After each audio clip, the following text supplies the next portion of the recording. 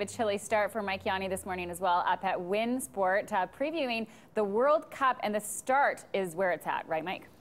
It's all about the start. And Jill, you know what? This is a place not many people have stood. The very start of the bobsleigh run. A little bit slippery, obviously. The grooves you can see going down the hill. And they tell me, Jill, that some people have gone down on crazy carpets.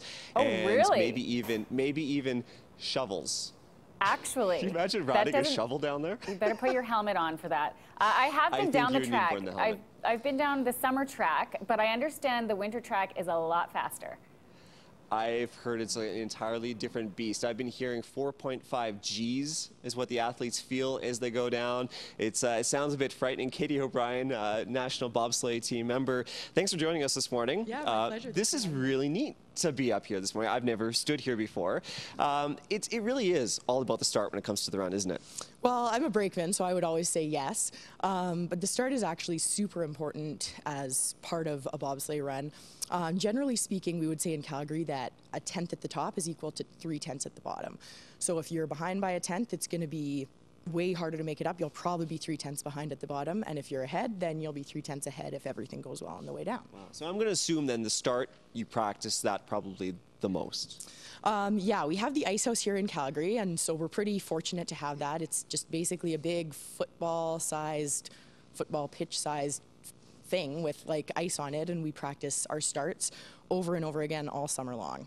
And of course, that's important. You guys have a big competition coming up this weekend. Yeah, it should be amazing. It's World Push Championships here at WinSport, and yeah, we're going to be having all of the best crew members from all over the world come and compete to see who is top dog. So men and women, happens tomorrow, Saturday, and yeah, you can come out to WinSport and check it out. It should be amazing. Speaking of team members, I want to bring over James McNaughton, another member of the bobsleigh national team. This is it for those who haven't seen this before. Not as stylish as they look on TV. There's really not much to it. Yeah, well, I'd call this one the Cadillac of bobsleigh. It's a tour bob, so it's... when you say tour, this is the one that the tourists get in when they go down. It might not look that comfortable, but compared to the race sleds we go down in, this thing's a dream. Well, like, there's really not much to this. It's metal and fiberglass, I'm guessing? Yeah, surprisingly, they're real expensive, though. There's no engine in it, but it's more expensive than a car. Now, at the very front there, I was asking where the steering wheel is, and you said this is probably as close, those rings at the front are as close as it gets. Yeah, so those D-rings are what the pilot uses to get us down the track. They don't have that much control over it. They just kind of control the angle at which you go into corners instead of actually turning you.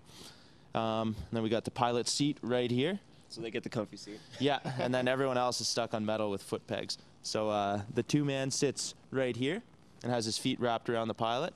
The three guy sits right in front of the axle there with his feet on these pegs. And then the brakeman, he sits in the fourth position, right in the back there. Yeah. And these big handles here are the brakes, so he pulls them at the These are the brakes. Track. So obviously the brakes, you don't need that till the very bottom.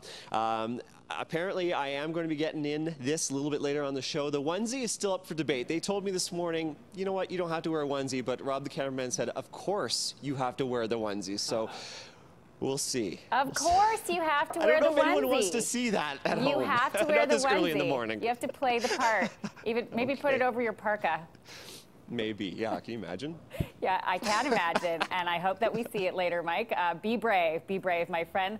Look, the Cadillac looks a lot better than the shovels and the crazy carpet, I'll tell you that much.